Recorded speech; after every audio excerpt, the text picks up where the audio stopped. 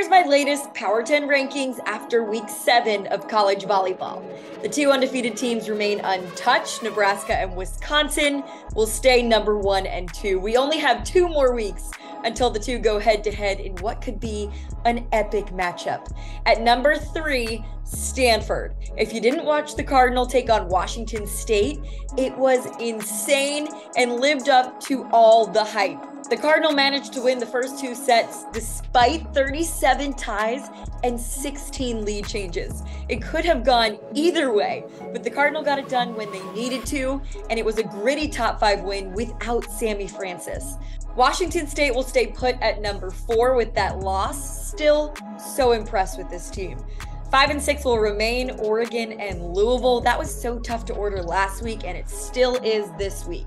I'd say Louisville has the better wins column with that big win over Washington State. Oregon's biggest win is over Pitt, but the Cardinals still have that unranked loss to NC State, so easier to keep the Ducks above them for now, as Louisville has a date with ACC rival Pittsburgh this week. At number 7, Texas, the Longhorns are trending up in my book, with another 2 dominant wins over Kansas to show for it. At 8, Pittsburgh. I got to see the Panthers in person last week as they took down Georgia Tech in a 5-set, come-from-behind reverse sweep thriller. Really impressed by their 2 freshmen, Olivia Babcock and Tori Stafford, as they continue to get better this season.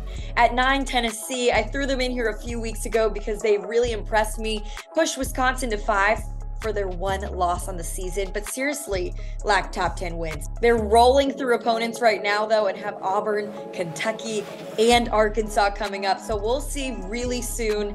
And at number 10, BYU. Florida moves out to number 11 for me as they notched another loss, this time a sweep to Auburn. Yes, this team has incredible wins, so much potential, but they're ultimately 4 and 3 since Stuckey's injury against Wisconsin. Not the same team at this moment in time, so I'm giving Tennessee and BYU the edge. Florida and Georgia Tech are my first 2 out. That's my Power 10. Let me know your thoughts.